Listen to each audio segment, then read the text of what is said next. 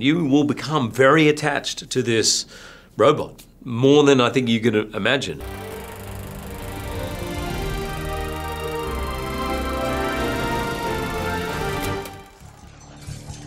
I told him no. Okay, that's a lot worse than just failing to work.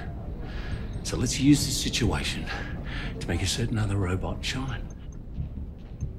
I was pretty much in. I really wanted to work with Neil, and then as soon as I read the script, I thought, this is classic Blomkamp in a way. It's very entertaining, funny, it's moving, and it's also about something really important too, that it will spark some discussion, I hope.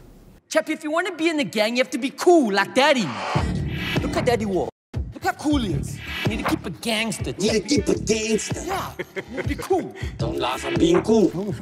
I heard Sigourney Weaver talking earlier, who's been in a few science fiction movies in her time,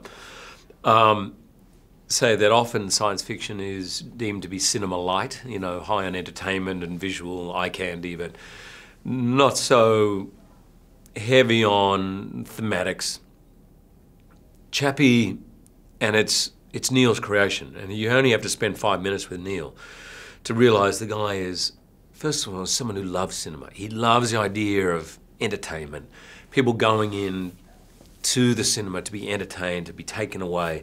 He also loves the idea of really making you think, making you push the boundaries, and making you feel. Because this movie, I gotta tell you, it's a very emotional movie in the end. You will become very attached to this robot, more than I think you can imagine. And it's, I think, what sets it apart is that ability to be not only entertaining and fun and emotional, but also to be about something important. Drop your weapons. Sure.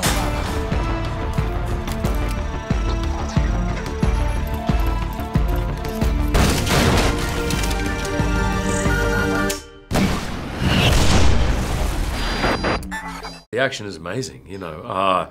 There's a lot in this movie that is going to make sort of fans of this genre cheer and scream and yell. It certainly has a big scope. It feels very believable, and yeah, it is. The action sequences are, yeah, they're awesome. You know, Neil is a very smart man, but he's a big boy at heart.